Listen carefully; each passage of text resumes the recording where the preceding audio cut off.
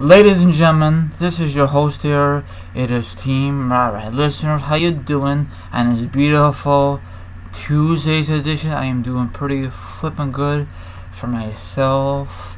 It's not that bad outside today. That is a good thing, not a bad thing. The sun's out. It's a bit chilly outside, but thank God there's no snow at all today coming down. Thank God. Now, like, in other parts of the world, that really sucks for them. But anywho, let me discuss for you wrestling news, wrestling discussions, and a lot of awesome information for you. So sit back, relax, be your feet up, grab something to eat, grab something to drink. And now, if you don't do that part, maybe you want to chill like a villain and hear my thoughts and opinions on a certain topic, and the article will be down below. Let's freaking roll this. I think it was like last year sometime that Ric Flair had to go under not just one surgery, two surgeries, not back to back, but it was so close.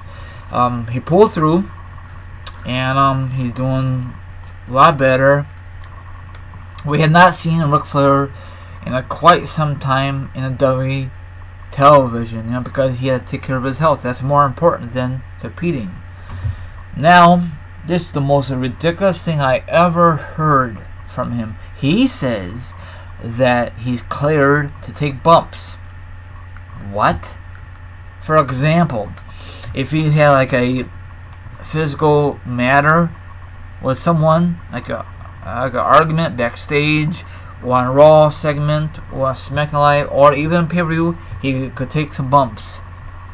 I don't think that is a very wise idea if he thinks that he's cleared to take some bumps.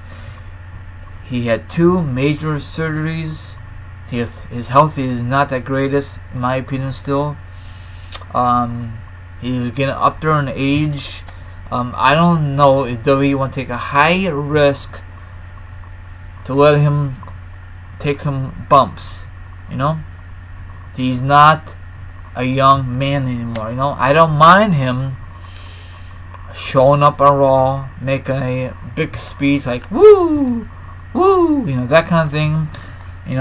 Pump up the crowd, boost the ratings the best they can, because we all know that WWE is desperate for ratings, especially on a flagship Raw. I don't give a crap what anybody says. Raw is still a flagship.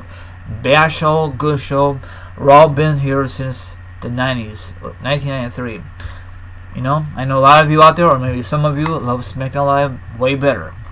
Back in the day, it used to be the reverse. Everyone loved Raw. No one doesn't give a crap about SmackDown. After the Attitude Era, that's what I'm trying to say.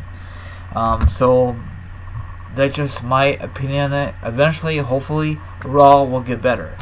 WWE is just having some tough times right now. For a while. But anyway, I think that'd be a dumb idea to bring in Ric Flair, let him take some bumps. That's what he says. I don't know if he went to his local doctor says, you know what, Flair, you could compete again. I don't know if he went to his WWE doctors, say, you know what, you could compete again. I don't know if he's under contract with WWE. I don't know. I know he's a legend. I don't know if he's under a legend contract. But listen to this. I'm just going to give you a little preview. You guys can read the rest of it.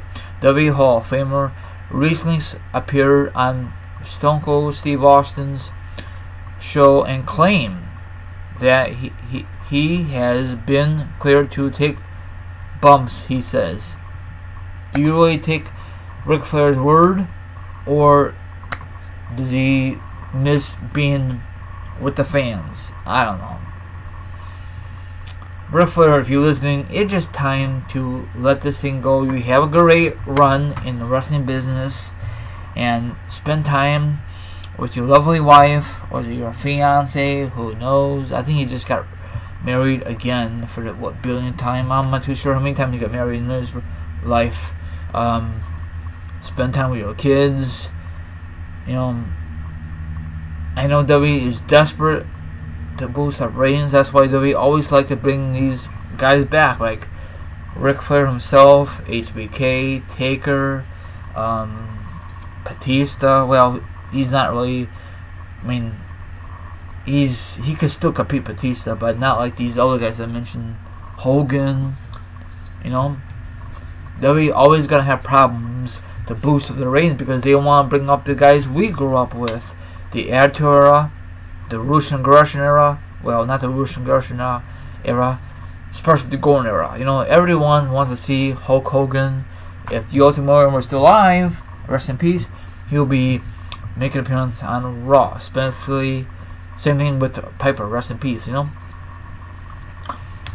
I don't know why we always want to bring these legends, because they're desperate for ratings. And I just thought of it, you know. So, do you believe what Ric Flair says, or do you think he's just saying that to people talk about him once again? Like I said before, I don't know if you guys agree with me or not. If he wants to take some bumps, he has two obstacles. Number one, his local doctor's got to clear him. If he has a local doctor, his own personal doctor. And of course, if he's under contract with WWE, WWE's got to clear him.